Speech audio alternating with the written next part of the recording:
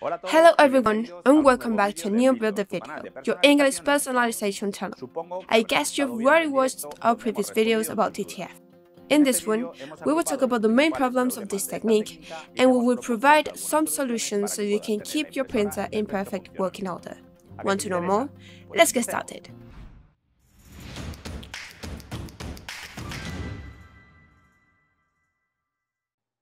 Before we get to the problems, let's see some parts of the printer you should know about, as we will mention them during the video. First, we have the echo tank, the container where the ink tanks are located. It should be filled up to at least 1/3 full of ink to avoid problems. The waste ink tank. To prevent the waste pad from filling up, printers are modified with a waste ink tank from cleaning and maintaining the printhead. It must be emptied regularly or it may cause a breakdown. The dampers. These are the cartridges located above the printhead and are connected to the echo tank through a tube. The printhead. It's the component that helps transfer ink and needs to be looked after. We'll explain how to clean it and replace it when needed. The capping station. This is where the printhead rests and flushes the waste ink. It keeps the head in good condition. The wiper blade. It is a rubber blade that cleans the head when it comes out of the capping station. Now that we know all these parts, we can move on to the possible problems and the solutions. No color at all. Especially when printing for the first time, we might find that no color appears on the printouts. This might be due to two main problems. Initial ink charging. First of all, load your DTF printer with ink. To do this, open the cap of each tank and fill it with its corresponding ink. Make sure you load it with the correct color, which is usually indicated on a label. Be especially careful to keep all the caps closed except for the one you're filling, or you may contaminate all the colors. Once they are full, turn on the printer and press the ink button for a few seconds. This will start the initial charge, which can take up to 20 minutes.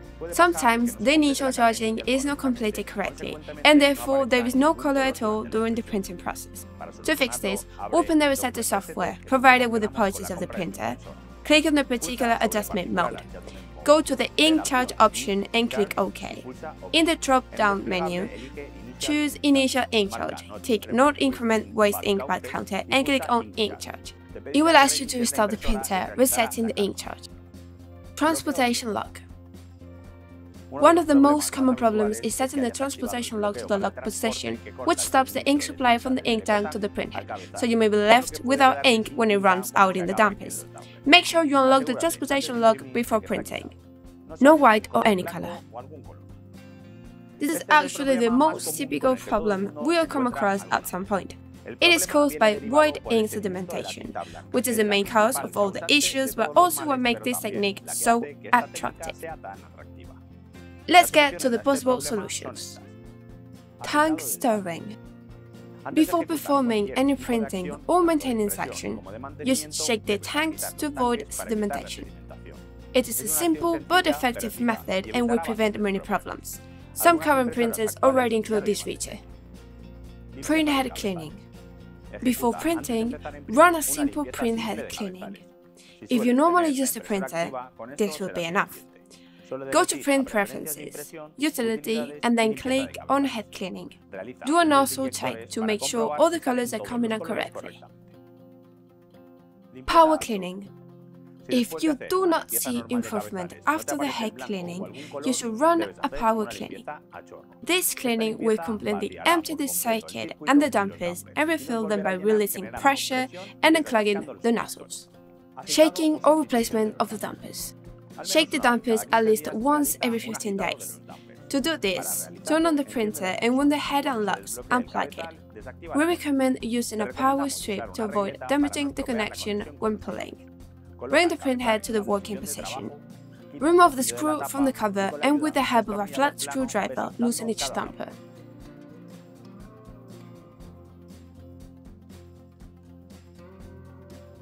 Now shake them to prevent sediments.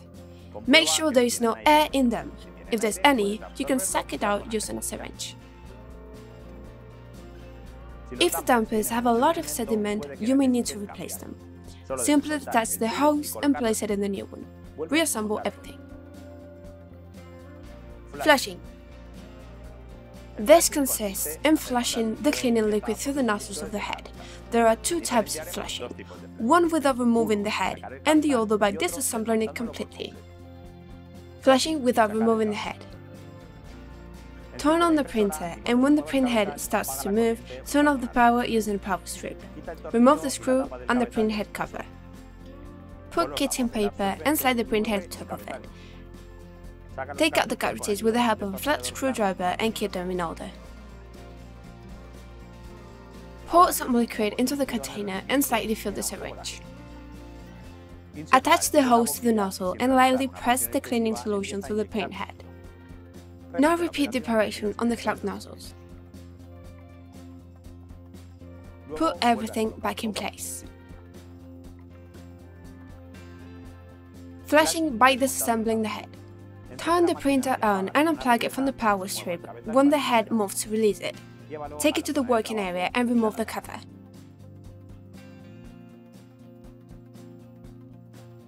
Take out the dampers. Now, free the right cover that holds the flex cables from the head with the help of a screwdriver. Next, remove the back piece, using a screwdriver to loosen the tabs on each side.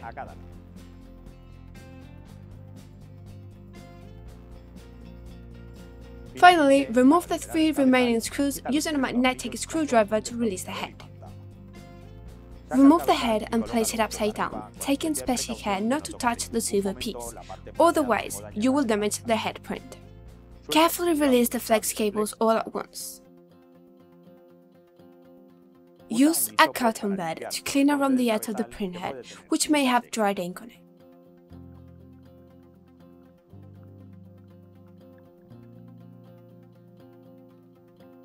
Now, use a syringe with cleaning solution and flush it through each of the nozzles. Place a bucket or container underneath so you don't make a mess. You should press down, but not too hard. You will see a cloud of ink come out, followed by the cleaning fluid.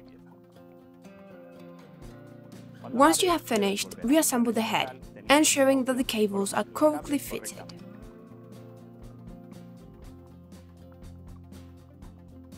Put the screws, the protectors and the dampers back in place.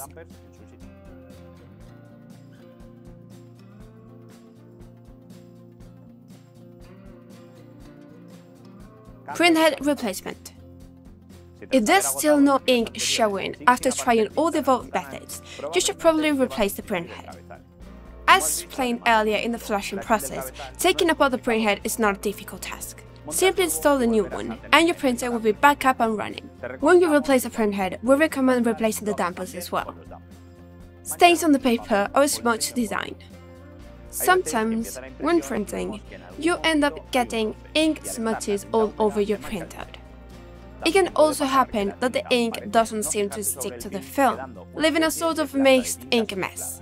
Let's see how to fix this. Printing on the right side of the film. The transparency film has only one printable side, which is more porous so that the ink sticks. This is usually the matte side, but sometimes it is difficult to identify the printable side.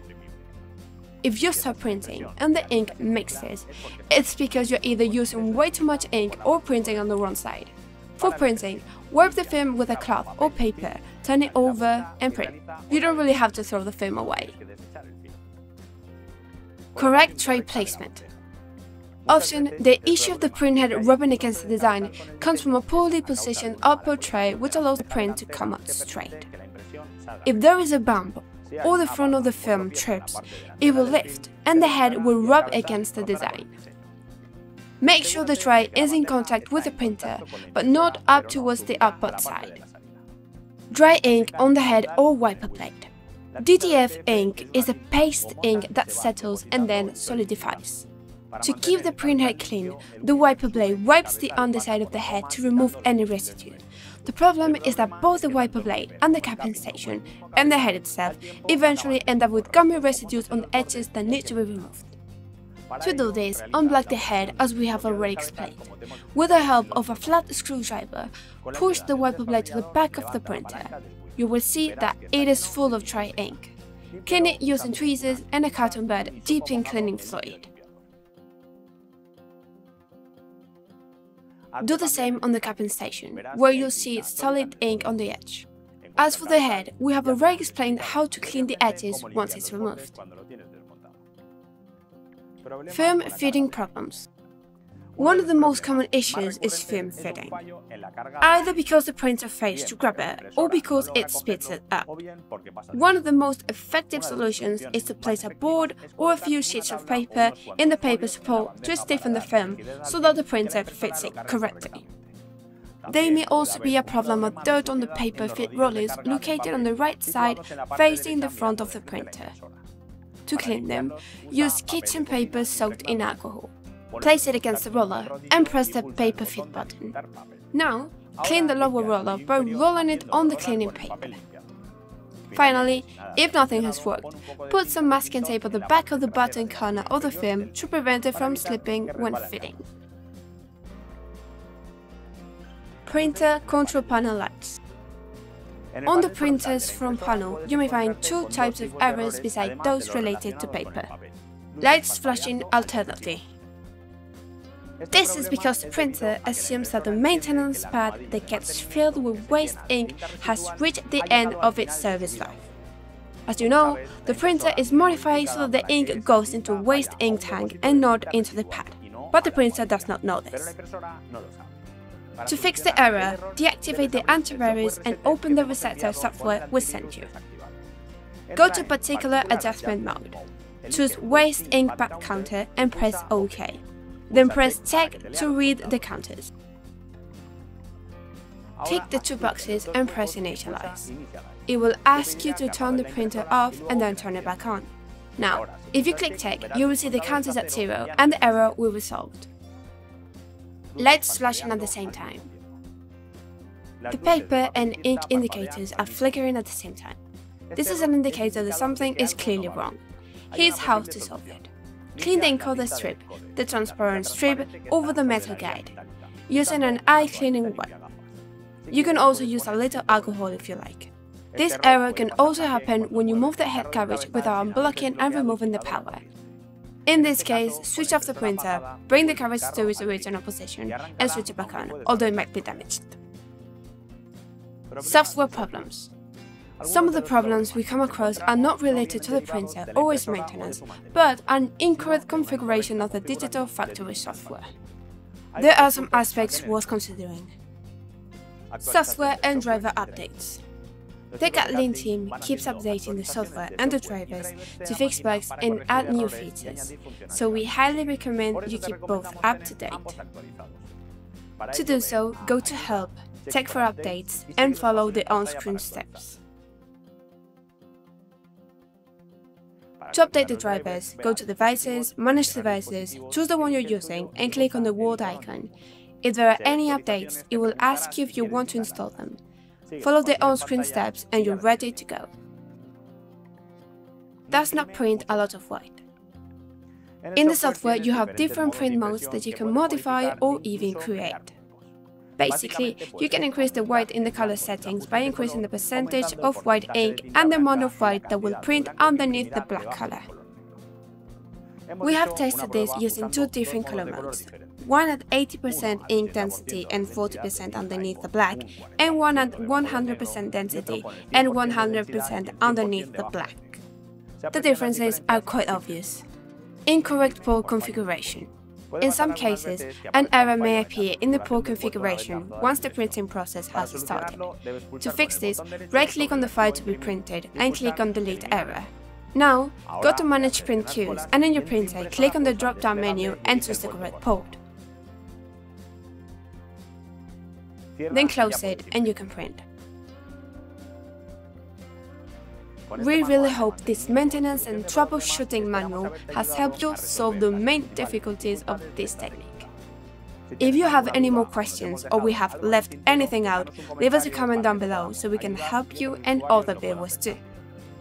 Don't forget to leave us a thumbs up if you liked it and subscribe to our channel so you know when there is a new video. Also, remember to follow us on our social media, where we post plenty of ideas, offers and news from all areas of personalization. See you in the next video!